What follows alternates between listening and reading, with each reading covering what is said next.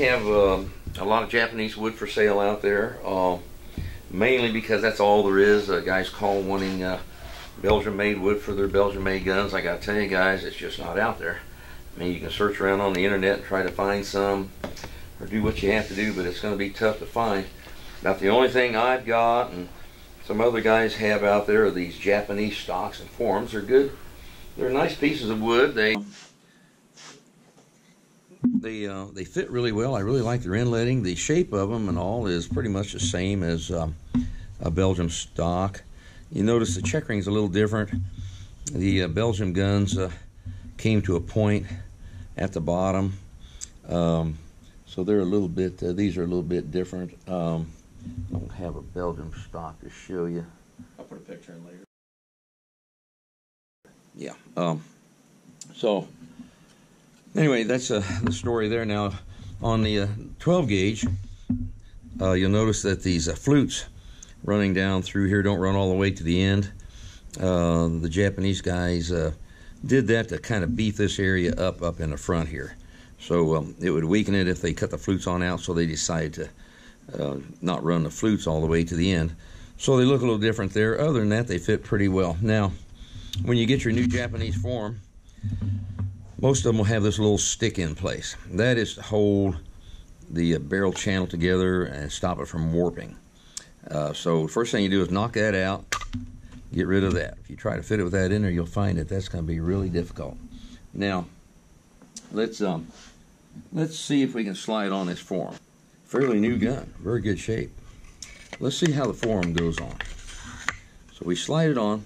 This one went right in there pretty well. What has to happen, there's a groove in your form here, I mean in your receiver, and this lip on this form has to fit down into that groove. Now, what happens is these Japanese forms have quite a bit of finish on them, and they have too much finish on them, so they don't want to go down in the groove. But this one here went really pretty well. Now, it's not quite seated all the way in, but the time you put the cap on this one, really tighten it down, it'll probably be good. Now, if you get one that just won't go in, take my favorite little file here. It's a little bastard file, and carefully, and I would do this in the vise, I'm just doing this to show you here. Take a little bit of that finish off of this lip. Now, like I say, the easiest way is put the thing in a vise. It's just a lot easier to handle, but just for demonstration purposes here. What you're doing, taking that finish off of that lip on the form. So you want to get that finish off of there, and it doesn't take much. That's probably enough right there. And this form's fitting really well anyway. So when you put it on now, it's even going on even better, see? So really not much to fit a form. And that form's pretty much fit. It's done. So that's an extra form. Let's put that aside. Now, fitting stock is a little more difficult, a little more of a challenge. This is a new Japanese stock, brand new. What happens on the inletting is really great on these stocks. I love them. They fit so well. The only problem they have, and it's not a big deal, when they finish these stocks, they don't do anything to protect the inletting, so you get this finish in all the inletting. Basically, what you have to do to fit these is just remove the finish. Now, you do that, and same thing. I use my little square coarse cutting file here, and what you do is you put it in, and without doing a lot of rocking, you want to keep this straight. You start removing finish on this flat surface on the front, like so. And you're going to take that down, just get finish off, but you want to keep this flat and square. I've got one here that I was fitting on earlier, just and I'm kind of there. I want to just show you a few more things on this, but to speed things up, I've been working on this stock a little bit. Another area that's really critical is this area right here. This is really critical that you get this finish out of this area right in this curved area. Now, the reason I say that, because that acts like a wedge. If you don't get that finish out of there and it's bearing too tightly, and trust me, I'm speaking from experience, when you jam that stock up on the receiver, it'll crack your stock right through the side here. So it's real critical that you get this finish removed in that radius area. You've got to get that out of there. And you do that with the same little file, like so. Now I also, well, I've got it in the vise, and there again, you kind of need to get this in a padded vise. You just can't do this thing holding it in your hand. It's tough. Another thing I do is take my little file and I kind of work on the sides of the inletting here to clear some of that finish out of the inletting. In other words, I'm clearing it out right in through here. And I'm going to turn it over and I'm going to clear these sides right in here because there's a little finish buildup and you don't want that too tight or it can crack your stock when you put it on. Now, just for demonstration purposes here, I've got a stock here that I've already put in. So I have removed a lot of finish around this radius area here that's critical, very critical there. I've taken a lot of finish out of these side tang areas here. And I have removed the finish down to the bare wood on these flat surfaces here. I kept them real square and flat. I didn't rock and roll around. I kept it flat. Now what you got to have is some inletting black. It's messy stuff, but it's something you got to have here. And you want to get some of this inletting black on your receiver. Now, this edge, this part of this receiver, this tang right here, this actually is kind of a recoil plate. This kind of bears up inside the stock, and you kind of want, if you can, to get this surface here to bear up into the back of the stock. That kind of cuts down on recoil. So I'm going to put a little blackum on there, and I'm going to put some inletting black up on these flat surfaces here, on the back, on top, and on these radius areas especially. Then I am simply going to tamp this stock onto the receiver. When you thump this stock on there, you got to do it with a little vigor. You don't ever want to hit your stock on the toe because it will break. Now you can hit that stock on the heel, and it'll take a lot. It'll take a lot to break that stock. So when we thump that, so we have tapped on this receiver onto this stock, and then we're going to look at the inletting. Well, look how black that is in these flat surfaces right here. Just what you want. Here's what you don't want, and we're good. Around this radius area here, you see there's very little black, inletting black. That's what you got to have. You don't want it bearing on there. You want that to be cleared in there. And I look down inside my stock, and it's just a little bit of black right on the back of this radius area in here where this receiver is bearing that we talked about. This little, I call it a little recoil plate right here. That's bearing just, so this stock is really about perfect. It's just, and these Japanese stocks, once you get that finish scraped out of there, it will, they generally fit really well. Now, as we drive this stock on, we got a good fit all the way around. It looks really good. Now, if you can look down in this hole, and I don't know if this camera will pick this up, but there's wood in this hole, and you see that wood's kind of interfering.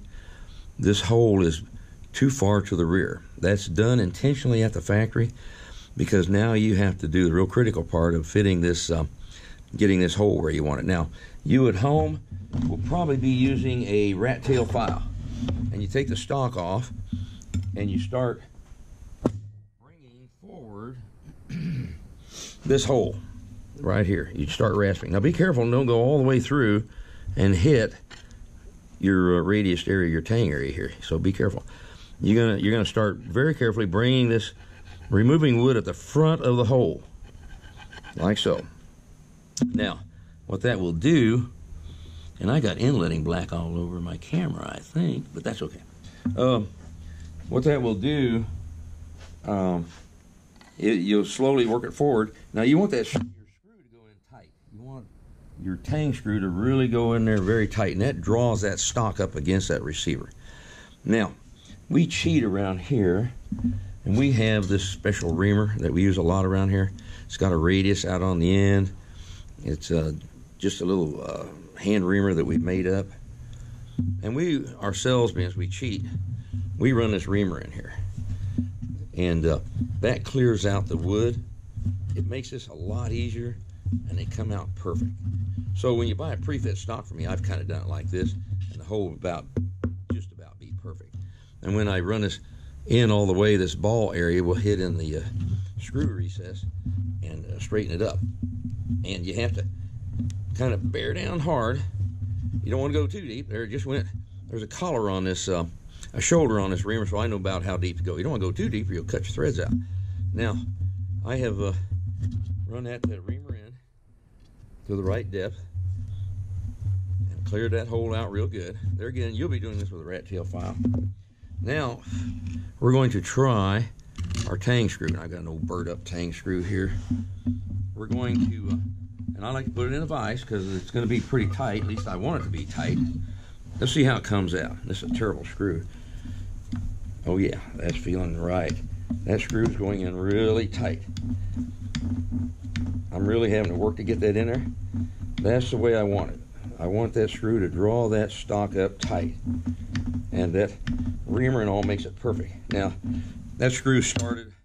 I'm not going to put it in all the way. It's a terrible screw. It's all burred up. We're not going to leave that in there. But it has pulled that stock up really tight against that receiver. And that will keep it from cracking. Now, I want to show you one other thing. If you're fitting this wood to an older style gun, an old standard 12 or the likes, they have what we call a shallow tang. Let me show you the difference between what we call a deep tang and a shallow tang. And let's screw out. Let's remove the stock. Now, got that inletting black on here I'm going to get rid of. I'll be wearing it. Now, this stock is a later model light 12. So it has a deep tang. Now here's what we're talking about when I say a deep tang. We're talking about the thickness of this tang right here. This is the later model deep tang. Let me show you a shallow tang. This is a shallow tang. It's thinner in through here. See the difference? See if I can kind of get them here where you can compare them. Deep tang, shallow tang. Now here's all of these Japanese stocks are set up for the new models, the newer guns, the deep tangs. Now, if you're fitting a stock to an older gun, like an old standard 12 like this here, this is an early light 12, but it's got the shallow tang. Now what you have to do, if you don't put a shim in the bottom of this stock and you put it on the gun, everything will go on pretty well and fit well, but when you tighten your screw, it'll pull this tang way down deep into the wood and it'll look really bad. So what you have to do, like they do at Browning, we make a little shim, just like this right here. And how thick is that shim? Oh, 1/16 of an inch or so, around there is about, doesn't have to be perfect. And they will glue in that shim in the bottom of this inletting. What you do, put some super glue on it, then you stick your receiver up on there and it'll push that down in place and it'll hold it in there. Now, I've got one here that has already has a shim glued in there. So all you really have to do is kind of knock a hole in that shimmed area. And I'm going to go with this, just something to kind of knock. There's my hole. There it is. So we have the shim glued in the bottom here now. Now, when I put a shallow tang gun on there now, shallow tang, like this old early light 12, it will lift this tang up out of the wood where it belongs. And as you can see, this tang is about flush with the top of that, with the top of the wood. They're real, it's a good fit. So the thickness you need, as I say, is about, a 1/16 of an inch or so. There. And the shim will look kind of like this. Imperative that you glue that in there on a shallow tang model. Now, also something, if you fit one of these stocks on a real early standard 12, the receivers were shaped a little differently in this area. And so your wood, Japanese wood, is going to be a little proud right in this area here. It's going to protrude, your wood is going to protrude up. You're going to have a little more of a lip here, you'll feel. Doesn't hurt anything. If you don't make that perfect, you have to dress it down to the receiver, but then you get into a refinish and all, and you can do that if it really bothers you. But so that's basically all you have to know to fit one. Like I say, just be looking for this depth of the tang. This is a shallow tang, and this is a deep tang. You can see the thickness, the difference here. So that's really all you have to do to fit one of these stocks. There again, just go at it slowly and get that finish out. Look at this great fit we've got on this. You see all that black area? That's perfect. And where you don't want this metal bearing is in this this area right at the end of the tang here. You don't want it bearing real hard there or it'll crack. You don't want it bearing real hard here because that'll crack, make it crack. And critical, as I say, that you get this finish out of this radius area right here. If you drive that stock on there and you see this real heavy black there is really bearing, get your little rasp out and remove some more wood to get that cleared, because it will crack it right through there. I can tell you from personal experience, I've done it. So that's really all you have to do to fit a set of that Japanese wood. So it takes a little time. If you go at it slowly, you can do it.